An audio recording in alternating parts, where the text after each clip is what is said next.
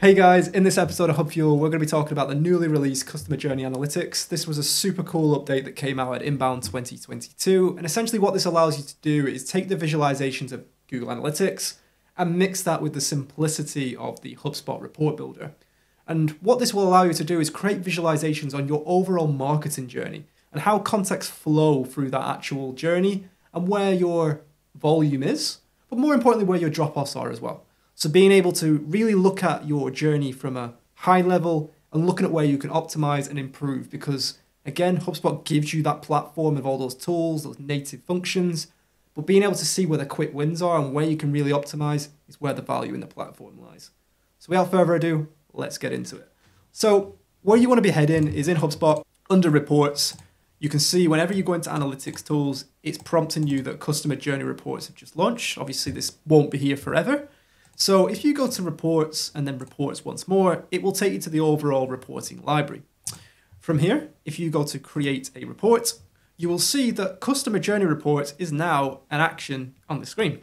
If we select that, what you will actually see is we can now start to build journey analytics based on visualizations we want to build.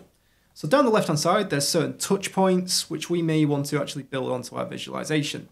So we could do it on lifecycle stages and start to show how do lifecycle stages interact with more soft elements of the marketing journey. Or we could just create a general funnel such as page views to form submissions to anything there and after. So what we're going to do is we're just going to show how this works. So if we scroll down to where it says web pages, we're going to drag page visited as our first touch point on our journey analytics. What we're then going to do is start to build in a bit of conversion elements. So I want to then look at how many people viewed a form, and then how many people submitted a form. And then what I want to do following that is I may want to look at, under lifecycle stages, how many marketing qualified leads came from that. So as you can see here, you can do a maximum of 7 as of right now at the time of recording. And we can then select the visualization as well as the date range. As of right now, you can only basically do the last 30 days of data. That may subject to change in the future, but if we do the past 30 days, that will give a holistic overview. And what we can then do is press Run Report. As you can see, HubSpot will then start to build your report on the right-hand side, where you can see it's refreshing information.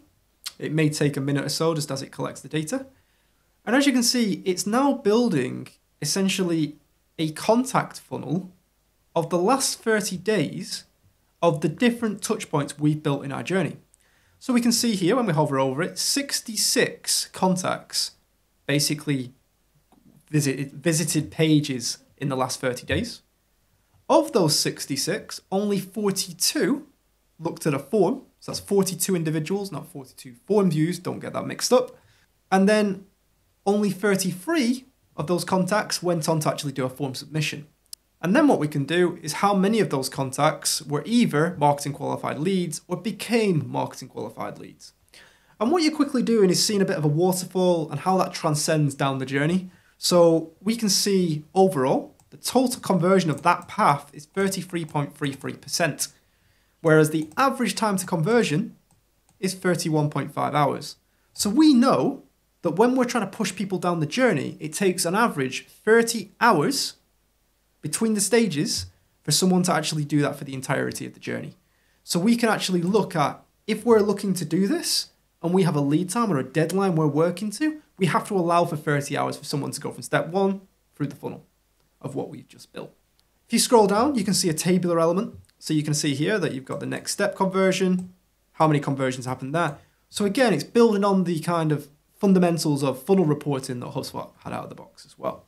Now, you can export this data, which will allow you to export all this to a tabular or an Excel or a CSV manner. And what we're just going to do is call this basically customer journey, pages visited to forms to MQLs. We can then save that report like a normal report and add it to an existing dashboard. Alternatively, what we can do is whenever you've built your actual your touch points, we can add filters. So we could say that maybe it's only on a particular page, so only certain URLs we want to track on this. Maybe on forms, it's certain forms. Or maybe on the marketing qualified leads, we just want to obviously track marketing qualified leads. The really cool thing about this is obviously funnel reporting up to now has been quite formulaic in how it's laid out, so it's standardized. You can actually use this in tandem with custom behavioral events, which we've done a video on, which we will put in the link on the description. But essentially you can create custom events like custom goals in Google Analytics and track micro goals within your journey, not just hard conversion points as well. So from there, you would just press save, add to dashboard, select your dashboard, and then from there you would save it. And that's essentially how to build a customer journey in HubSpot. Again, super easy to do. We've done it there in 6 minutes and it's given us some really insightful data. Everything as standard is interactive. So once it's on the dashboard, you'll be able to click in and see the contacts like so, and also export that data going forward. So really just jump in, guys. It's in beta at the moment. See what you can do with it. See all that granular data you probably didn't have access to beforehand. And let's see what you can build with Journey Analytics in HubSpot. If I don't speak to you until next time, take care and thanks for watching this video.